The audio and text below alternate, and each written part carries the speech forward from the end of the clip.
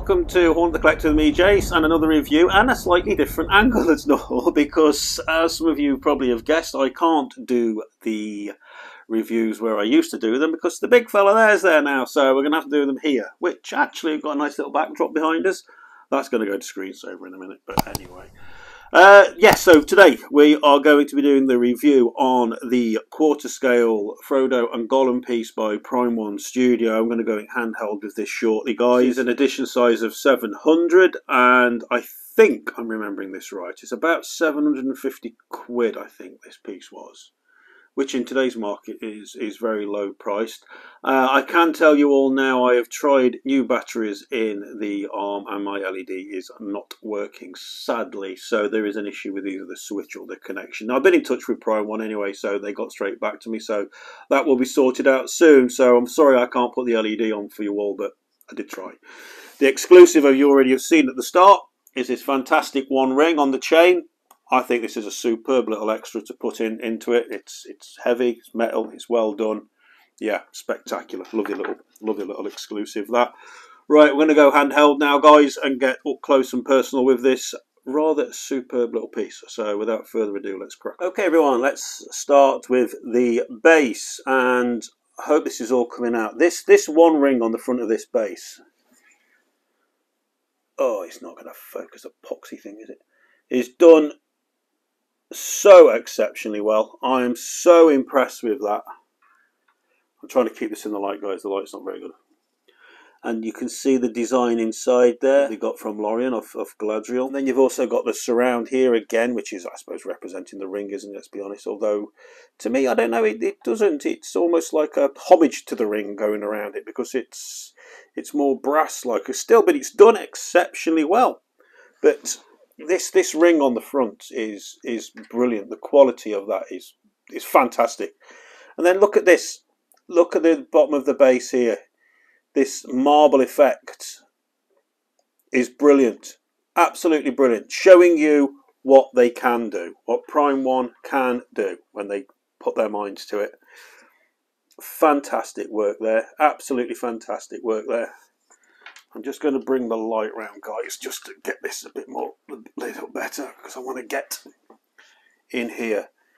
Can you see that skull under there? Look, can you see the broken jawbone? There's a bit of rib cage there and the rib cage there. The webbing effect, I think, is brilliant. This detail under here is superb. It's done absolutely superbly. Try and get in so you can see. Look at that. See the teeth and this and everything. And there's also like all wear and dirt and that on the skull, which I don't think it's going to pick up through his camera. Brilliant. Absolutely brilliant attention to detail. When you come round, look, there's even bits of vertebrae, look. Can you see that? Little bits of vertebrae. It's all done spectacularly well. Sorry guys, I'm moving the light again. I've got to get used to filming around here from now on, or I'm going to have to pull the table right up and we'll sort it. We'll sort it. And then going on to his feet here, which I don't think the light's going to help here very much. But there's all dirt effect on his feet, guys. Oh, this bloody thing won't focus. And then you've got like the real hair effect on the feet. I think the dirt and that's coming out better on that foot. But just look at the detail. You can't really see the hair on that one, but you can see it better on there. Brilliant. Absolutely brilliant. And going up into the clothing, rips and tears, and decent sort of weathering effect.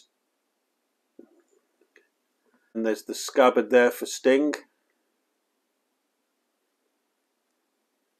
Sting itself, which is metal, everyone. Sting is metal. Again, brilliant levels of detail on there. I'm sorry, I am trying to focus this. Bloody phone's just not playing at all these last few days with focusing. I mean, even look at the detail on the hand and in the wrist. And then you've got the one ring on a chain round his neck. Again, that ring and chain of metal. And the brooch there of Lorien. All the way up to the light of a loon here, which unfortunately on mine the LED function isn't working. but I'm sure it looks fantastic when it does. But that in itself, the light of a loon in itself is done so well. Look at that. Look at that detail, that attention to detail. And then we've got the likeness for Elijah, which I had to show you all on the unboxing. Sorry guys, I know this light's very glaring, but I'm losing the light here. That portrait of Elijah, for me, it might not look it on here because of the light. He's done so well. So well. Brilliant. Absolutely brilliant. And then going into Gollum himself, I'm just going to take this arm off so we can just get a better look at Gollum. Look at that, everyone. The hair does flatten down nicely. You just got to just gently tease that hair and it will flatten down perfectly. He's just done so well. I mean, look at the detail on his ears and everything, and he's got dirt and dirt stain marks all on his knees, the creases there in his knees, the veins and everything in his hands and his feet. Again, there's all dirt and veins going up his arms. Web comes around to the back. You can put more on. They give you a bag so you can put more on. All the dirt and everything on Gollum's feet. Look, as you would get it. There's probably a little bit too much light on this actually. Better, look, now you can actually see. Look at the dirt on Gollum's feet, how they've done that. And the creases in the skin. Admittedly, the loincloth is pretty basic. It's pretty basic. You could argue they could have done a bit more detailing on that paint-wise. And then the scars going up onto Gollum's back there. And his spine sticking through. And again here on the back, the cape for Frodo. And taking a look at from the other side view of this piece. Again, getting Sting in. I'm trying to get Sting in there, guys. And coming up into looking at the other side there of Gollum. And the detail they've got in. Again with the veins and the dirt, a little pouch there on his hip. And the lank hair, how it hangs down and just looks greasy as well. I mean, just tell me that doesn't look brilliant. Just look how good that looks. Fantastic. Absolutely, for a quarter scale sculpted piece. That is superb. I tell you what, with all these other companies that are in the Lord of the Rings line now, and I mean talking about Queen, Infinity, Darkside, for me, guys, you have got to go some to beat this piece. Even if you're using silicone hand punched out, technically this hair's hand punched. Wow, to beat this piece, you have got to go some. For me, currently, the only thing I have got, I can see on the market up for pre-order that can trump this for the money and scale and everything else is Wet as Dead Marshes. That is the only thing I can see toppling this when you take into account scale and price and everything else. This piece is sublime. It is sublime. Guys, I'm just trying to get a bit more of the detail here of looking down on the top of the base and into Frodo's trousers. You can see the stitching there on the bottom of the trousers. Admittedly, they could have done a little bit more with the paint application on his trousers. I think they could have done something there. The shirt looks fantastic. He's sculpted with that one ring hanging on his neck. And the likeness to Elijah, which I've already said for me is minimum 90% there. Minimum 90%. At certain angles, it's practically 100. Look at that there for Elijah. Absolutely brilliant. And that light of a loon. And then with the sinister Gollum looking over his shoulder. Perfect balance. Concept of this is brilliant. The balance of good and evil. Albeit, I suppose, an innocent evil, really. Depends how you look at Gollum's perspective. Fantastic. Look at that. That is absolutely fantastic. Round of applause. Take a bow, Prime One. With this piece, you deserve it. You have excelled on this piece. Utter brilliance. Absolute utter brilliance.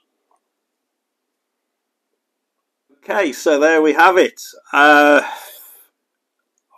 really been trying to find flaw with this, with an issue with it, and I can't. I just can't. Everything about this piece, from the very bottom of the base to the very top, it's just spectacular. It really is. I'm absolutely chuffed to bits with this piece, everyone. And you know, for the price that it was, you know, it's a nice, relatively small sized piece. I'll give you the dimensions of this, guys, something I always forget to do.